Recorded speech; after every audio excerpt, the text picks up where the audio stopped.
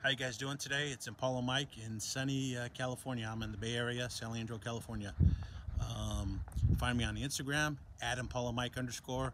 My YouTube channel is Impala Mike. Should be easy to find either or. If you have any questions, comments, remember to like, share, and subscribe.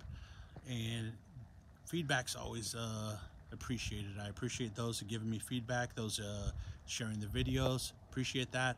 I don't act like a top tech, like I know everything. I'm just sharing the jobs that I do and just sharing some insight. So hopefully it helps you on your car and your builds. I got my old school Glasshouse Edition magazine shirt. Let me show you the seat tracks. I had Leon's powder coating in Oakland, California. I had him do the gloss black. I could have spray painted them, but it's just like, you know, I want long term. And it costs a little bit more, you know, because he had to put more work in to tape it all off because I didn't want any of this stuff to get sprayed.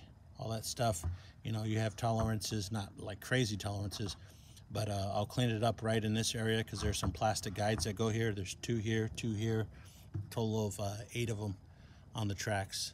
I got the bracket for the motor and I guess a gear selector transmission. Like that. I'm going to clean all this up. But I think it came out real nice. So this is going to be a part 1 video. Like it. Can't wait till it's assembled and working in the car. It's going to go in a 76 Caprice. Came out real nice. You know, I probably could have spray painted it like I said, but you know, this is a more long-term, better effect. All right, guys.